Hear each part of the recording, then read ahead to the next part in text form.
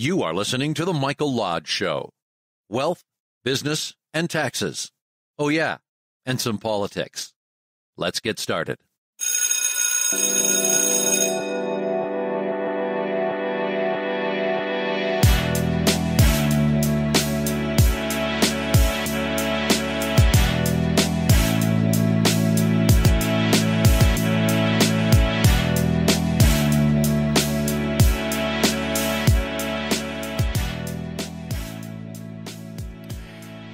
And it's Friday. Thank goodness it's Friday. But it doesn't matter to me. I've got so much work on my desk. I'll be working the whole weekend. But I'm glad it's Friday. I'm glad that you guys are going to start to slow down.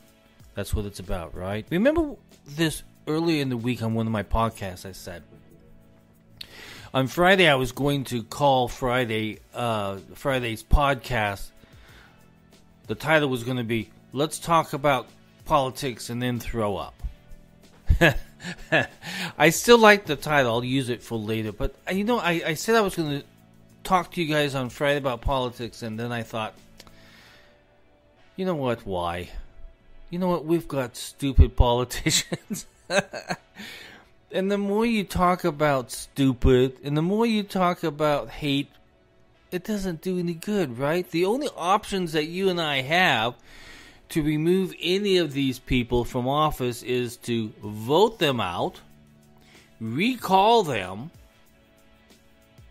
and fight them. That's all that we can do. If we want to have any kind of a voice, that's the only three options that we have. Now, I still say continue fighting. If you believe in something, fight for it. If you believe that Biden has gone off his rockers, fight for what you believe in and fight them back. Fight the White House back. But I'm not going to talk about that today. I'm not going to talk about politics.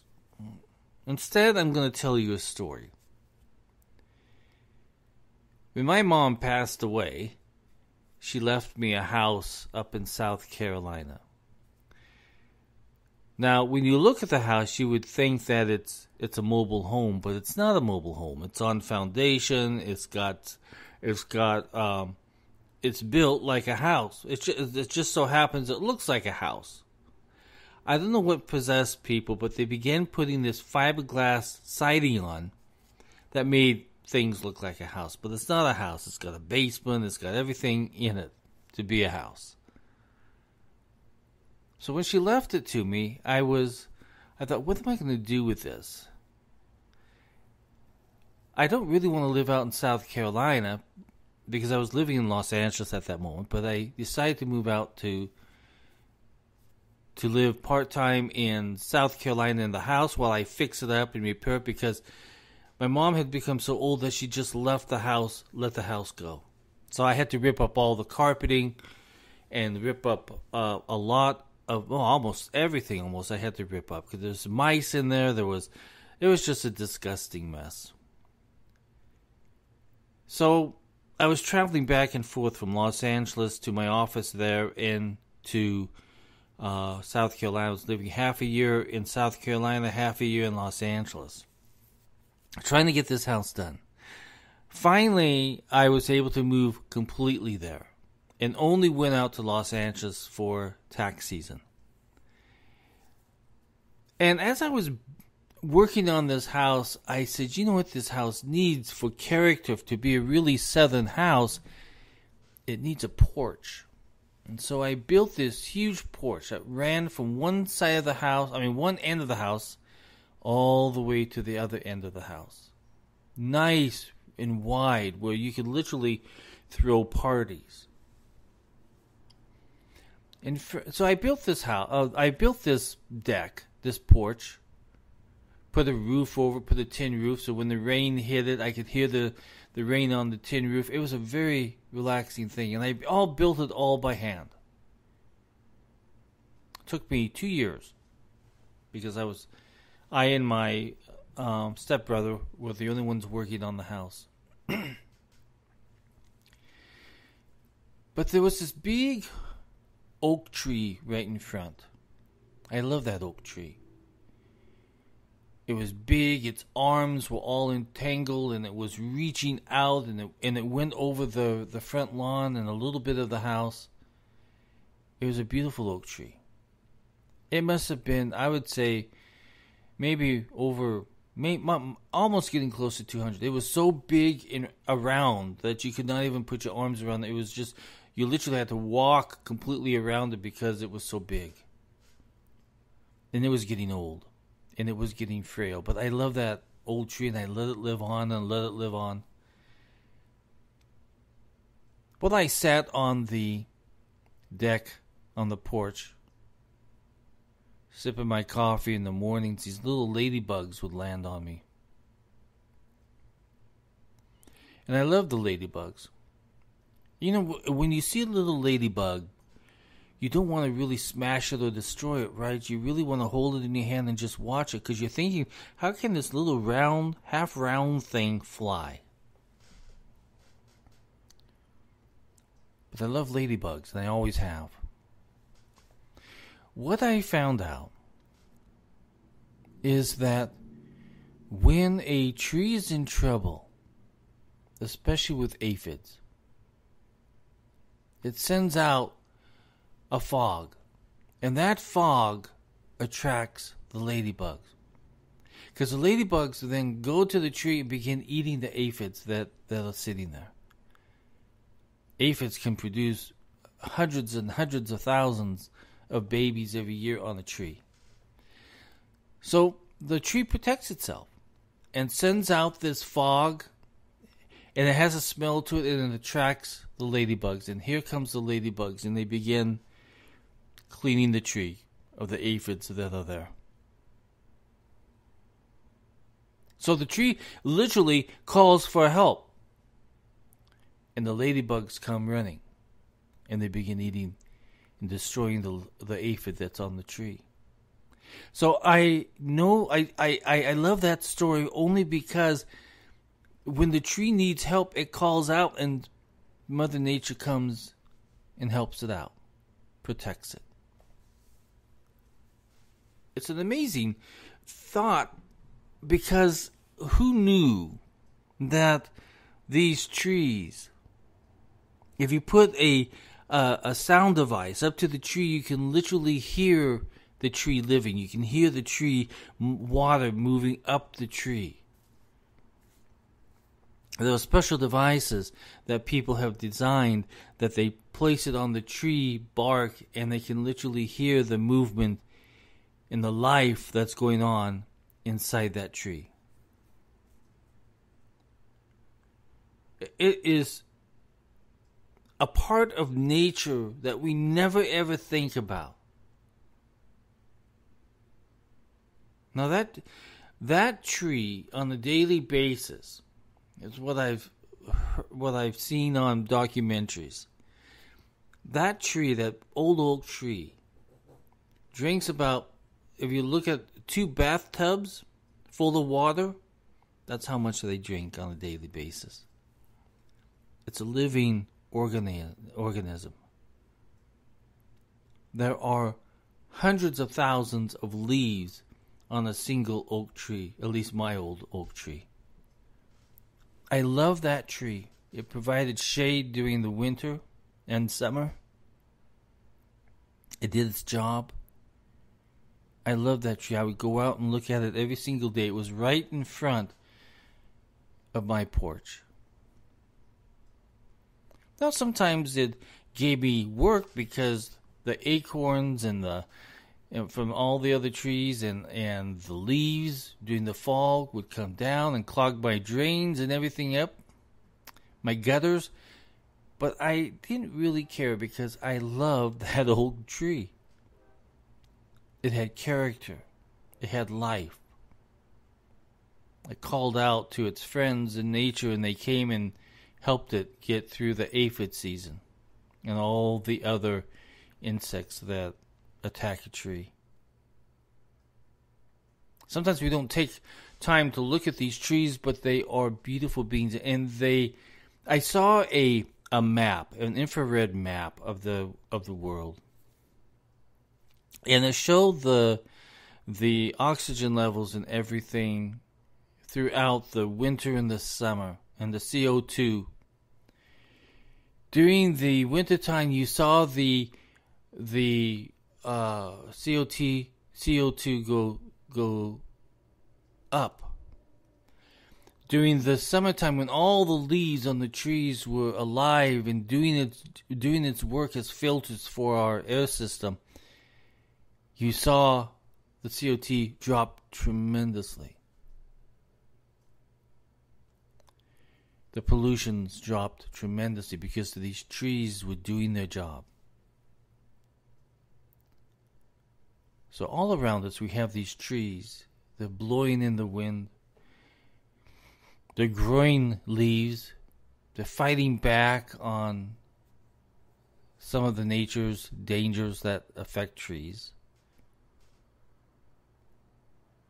It's so amazing that if a leaf, just one leaf, is being eaten by a worm or some type of insect or caterpillar that eats away at leaves, if there's just one single caterpillar on a leaf eating away, the whole tree feels it. And sometimes they even begin to fight back, and the tree sends off messages through all of its limbs, and the leaves become not very tasteful. They become dangerously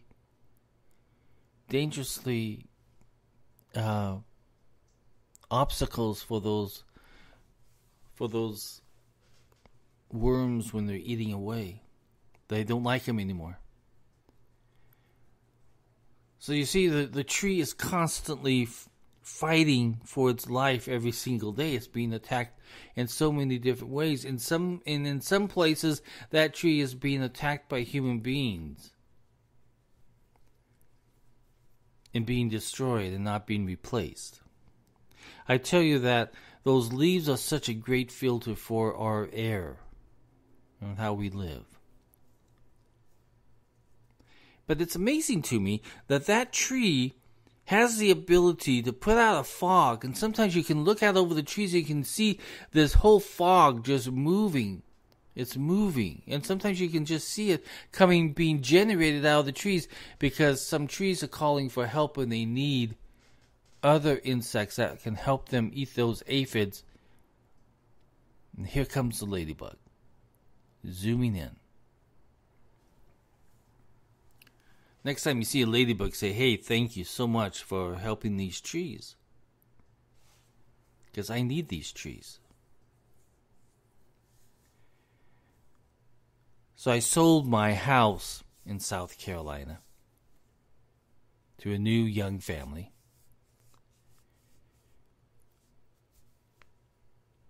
My friends and neighbors didn't want to tell me this, but they cut down that old tree. I was sad to hear that. I lost a friend who protected me during the summertime from the hot heat of South Carolina. Provided me with shade. Provided me with amusements of the chipmunks and the squirrels that lived in that tree, who would come down and chatter at me in the morning time, telling me, "Hey, get away from my home." I will miss that tree.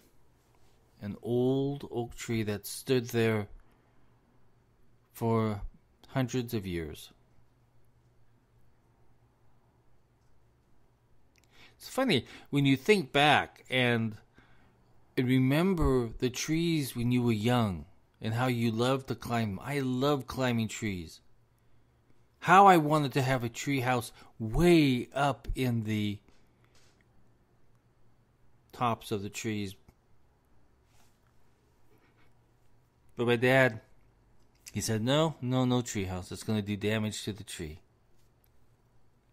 Now I understand damage. I understand how trees live and they breathe and they do all these things.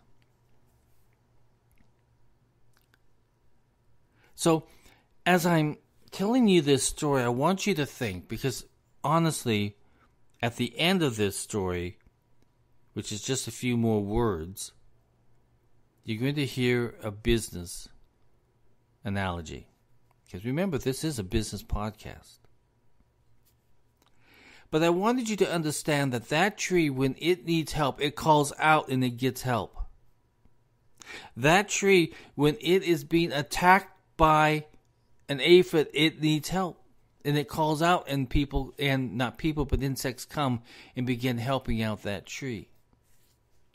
Those trees have been around for a long time. They have been servicing and helping our communities.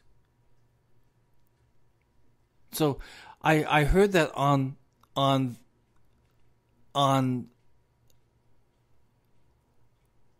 in our world, there are more trees than there are stars in the universe. Each one working together with each other. Each one trying to survive every single day in a harsh environment. So what's the business analogy? You probably are all sitting there wondering, where's the business sense of this, all of a tree? Well, it's about small business. Small businesses are being attacked every single day. Especially in this day and age of COVID, they have been attacked by government. And those small businesses have been calling out for help. They have been putting up their own little smoke screen to get you guys to come in and to support them. And I think every single one of you have done that. Because you've got to remember that those small businesses are the lifeblood of our communities. Just like trees are, so are small businesses. They are the lifeblood of our community. They're creating jobs. They're supporting our local kids' baseball and soccer and basketball teams.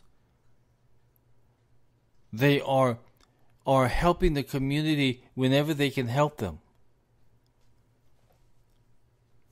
And sometimes we as people, as human beings, we forget that there really are, businesses are really living organisms that are trying to survive just like the tree is trying to survive.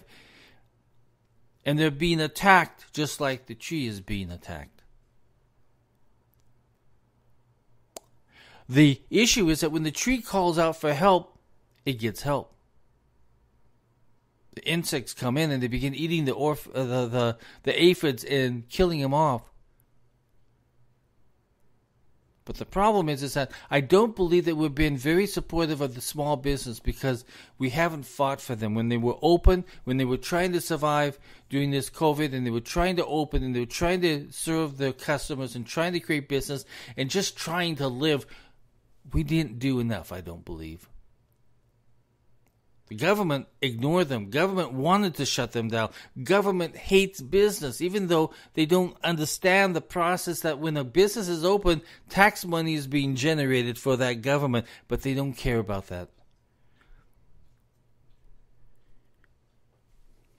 Now, we as human beings have got to be those ladybugs. We have got to go in and start helping out these small businesses. We have got to be the ladybugs of business. We've got to be going in there and supporting. If they're a restaurant, buy their food. If they're selling clothing, buy their clothing. We are the ladybugs. So I would suggest on this Friday that no matter where you are in this world, if you are in India, if you are in Britain, if you are in Brazil, I notice that a lot of people are watching or listening to me from Brazil. I'm so thankful for you, and thank you for listening. I want you to be the ladybugs and support your small business. I want you to fly in there today to a small business, to a small restaurant, and support them. Help them out. Because they've got to make up for lost time. Those who have survived need your help so that they can make up for lost time, because they've lost so much over this last year because of government and their inept ability to protect jobs. We have some other issues coming up in the next few months with this new presidential administration that are also anti-business. So we have got to be the ladybugs, and we've got to protect these small businesses.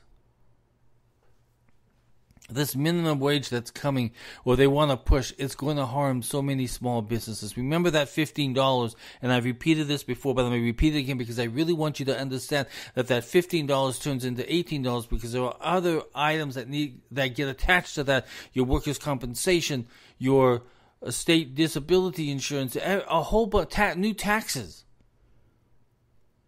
that get attached to that $15 wage that makes it $18. And becomes very costly for that business. But the president doesn't understand that because he's never operated a business. But you and I, we know the facts, we know the truth, and we have got to be the ladybugs and go in there and start protecting these small businesses. Otherwise, the Walmarts and the Targets and these big companies, the Kohl's, are going to take over what small business used to be to a community. We have got to do better at being ladybugs for small business. So now you understand my analogy of the tree. I love these trees, I tell you. These trees give us the oxygen and cleans up the air as you and I live every single day. Just like businesses provide jobs for the community and provide products and services for their community, and they support the community back. We need to support them, just like the ladybug flies into a tree and eats the aphids and kills them off so that the tree can be healthy and live. So we have got to be the ladybugs of small business, and we've got to go in there and help them and protect them. I love small businesses. I have fought for small businesses since 1984. Since I have been in private practice, I have fought for small businesses and tried to work with them as much as possible. And I want you to know that they are needed. They need to be loved. They need to be supported. They need to live on. Communities are not always about the big things in life, but sometimes it's about the small things in life that makes a community feel like a community and makes it a better place to live. So the next time you hear that a business is in trouble, run to that business, be a ladybug, and support that business. So that is my analogy of a tree, a ladybug, and small business. I hope we all learned something from it. And not only that, but the next time that you think that you need to chop down the tree, you think again, because that tree is needed. That tree is needed. And the next time you decide, when you walk past a small business, you better look at that small business again, because that small business is needed. So that's it for today. So we talked a little bit about politics, didn't we? So I broke my rule for today's talk, but it's okay. I think we learned something. We all are going to be ladybugs for small business. That's what we're going to do. Those of you who would like to comment or ask a business question, send me a text at 818-252-5682. Again, that's 818-252-5682. If it's a long question, send me an email at info@lodge-co.com. If you want to know what I do during my day job, go to www.lodge-co.com. If you love my podcast, and if you want to support me and the content that I create every single morning, go to www.buymeacoffee.com/Michael Lodge, Lodge. Listen, I was looking at my stats yesterday, and I saw so many countries listening in. Belgium, the Soviet Republic. It says the Soviet Republic, but I'm not quite sure what countries that entails, because that's a whole bunch of different places. Britain, London, Iceland. I was just amazed at how many countries listen to me. India is always the second country of the highest amount of listeners. So all of you in India, support your small business. They need you. That guy that's on the street corner selling you good stuff, support him. He needs you. But I'm so thankful for all of you who listen to me every single morning. Now, I get up early every morning to record these sessions.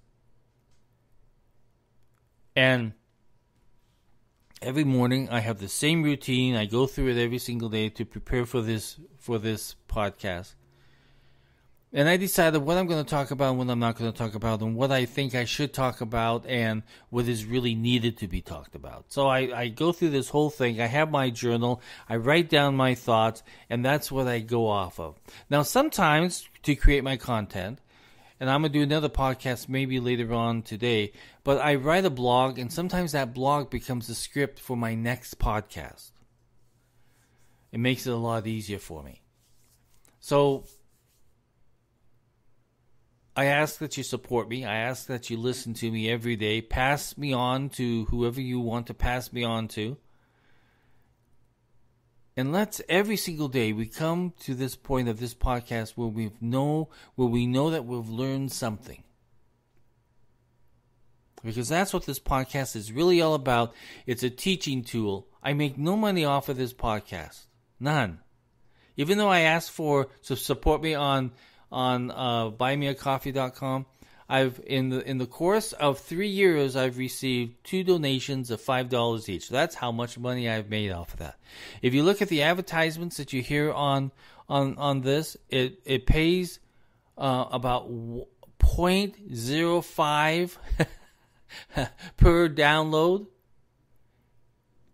Do you know how much that makes in a month? If I even make $20 or $30, I am surprised. And sometimes they postpone those out into months before they pay you. So when it comes to making money, a podcast, I have not made any money off of this, but I have enjoyed every single moment of trying to teach. And I love the time that I spend with you every single day talking about various aspects of life and business and the pursuit of happiness. So if you can support me, I greatly appreciate it. If you listen to me, I love it. And let's keep doing this day after day after day until we get tired of each other. This is Mike Lodge. Everyone, it's Friday. It's the weekend. In some parts of the world, it's Saturday now, but right now it's Friday. I want every single one of you to enjoy this weekend. Get out there, do something. Enjoy a tree by sitting underneath it and say, hey, you know what, tree? Thanks. I really appreciate the job that you're doing. When you walk past a business, give them a thumbs up. This is Mike Lodge. I'll talk with you soon. Bye-bye.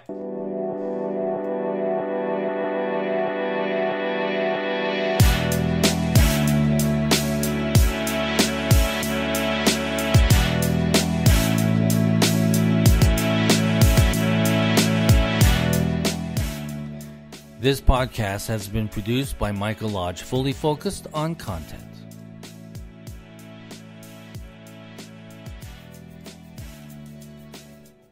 Hi, this is Mike Lodge of The Michael Lodge Show. Join me on iHeartRadio and other podcast stations as we talk about wealth, business, and taxes. Oh, and some politics. Join me every day on the podcast that keeps focused on business.